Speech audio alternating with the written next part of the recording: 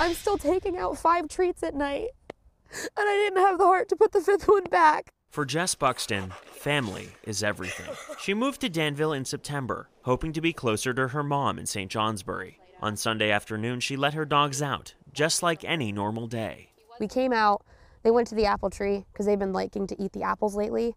And but then for some reason they went over there. One dog came back immediately, but the other didn't. It was the last time she saw her 1-year-old lab, Berkeley, healthy. What happened next isn't fully clear, but she thinks Berkeley came across one of her neighbors, 72-year-old Fred Keenan. He probably was wagging his tail, saying hi to him, and he just shot him in the face.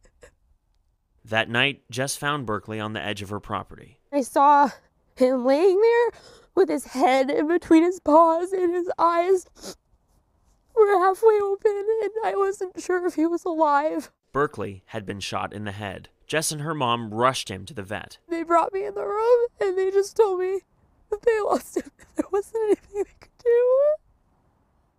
It's the sweetest, most innocent, gentlest. He's 56 pounds. To see him like that is something I see all the time now. I'm never going to get that out of my head. Acting on a tip, the Vermont State Police cited Buxton's neighbor, Fred Keenan, with charges related to aggravated animal cruelty. He will appear in court in mid-December. Reached by phone, Keenan refused to speak with NBC5. My life mission from this point on is to fight for these dogs that have to go through this, fight for these families that have had this happen to them, because I've seen this happen. But when it actually happens to you, there's not even you can't even describe it. With her 4 living dogs, Jess is left picking up the pieces.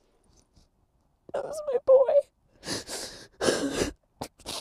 In Danville, Nathaniel Reed, NBC5 News.